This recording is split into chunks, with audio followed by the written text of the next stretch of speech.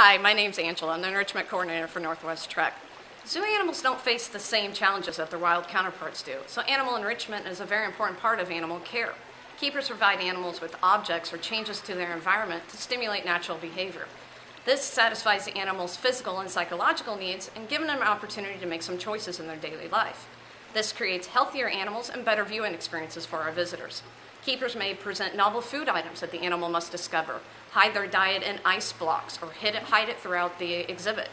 Things like peanut butter can be smeared around rocks and trees for the animal to explore. All of this encourages climbing and licking and exhibit exploration. This increases the time an animal spends foraging. Not all enrichment has to be about food and foraging. Keepers choose activities that elicit a variety of behaviors from our animals. Many animals rely on their sense of smell to locate prey, find a mate, or avoid predators. Keepers use scent in order to elicit these behaviors.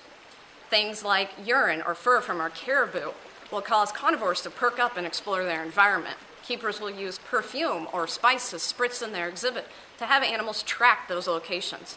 Our animals even investigate antlers dropped by our elk herd. Keepers also strive to provide novelty in an animal's routine, and this is by providing unfamiliar objects or toys. These items offer animals opportunity to chase balls or toss tires around. You may see our otters playing with coconuts floating in their pool. These objects can be rotated into an animal's enclosure, rotated out for another animal, which extends the playtime and sensory enrichment. You can help Trek celebrate its 37th birthday this July 17th by donating to our Animal Enrichment Fund. All donations will help zookeepers continue to provide enriching environments for our zoo animals.